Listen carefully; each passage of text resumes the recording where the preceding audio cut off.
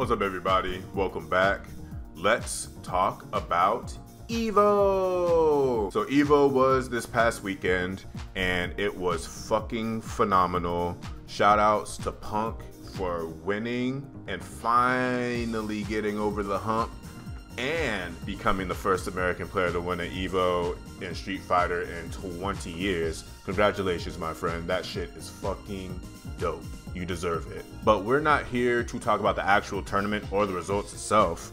As you guys can see in the picture, we have more EVOs. And that's what I want to talk to you guys about today. Apparently, it is a debate among people that we got too many EVOs now. So that's kind of what I want to talk about. I want to talk to you guys about the amount of EVOs that we have, whether or not that's a good or bad thing. So let's go ahead and get started because I don't have a lot of thoughts, but I got some. So we've already had EVO Japan for a while. I think we had EVO Japan for like since 2019, 2018.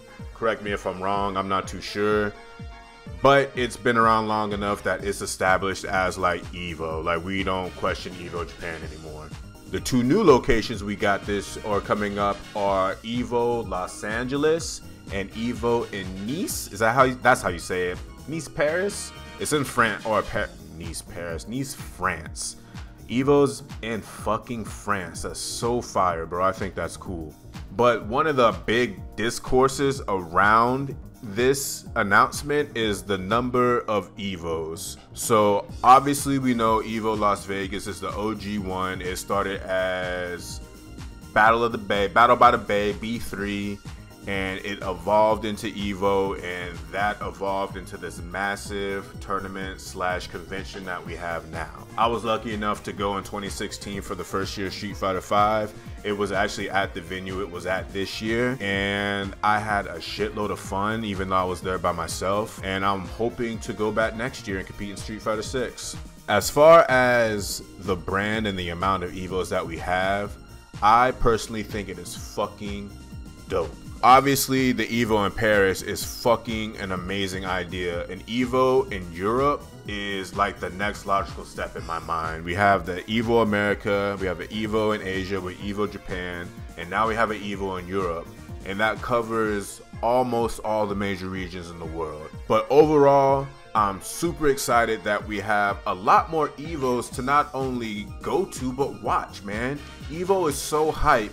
And I don't doubt for a second that the Hado and the team behind them and the budget behind them is going to be slacking at any of these EVOs. I expect the same quality in Vegas to be in LA and in Nice.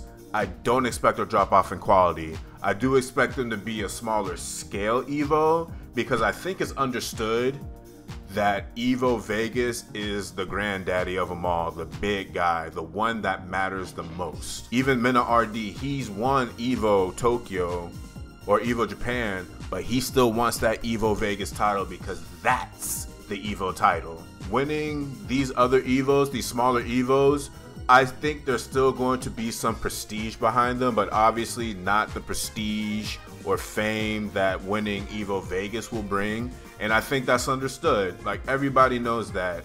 Everybody knows that if you win EVO Nice, you can call yourself an EVO champion.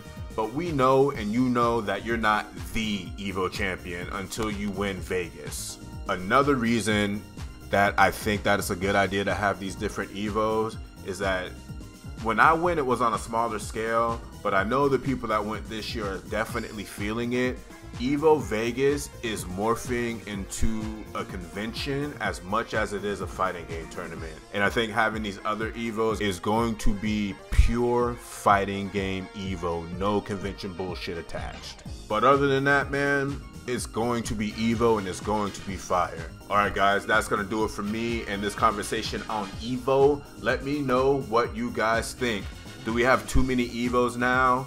Are we diluting the prestige of winning EVO? Let me know how y'all feel and I will see y'all next time. Peace.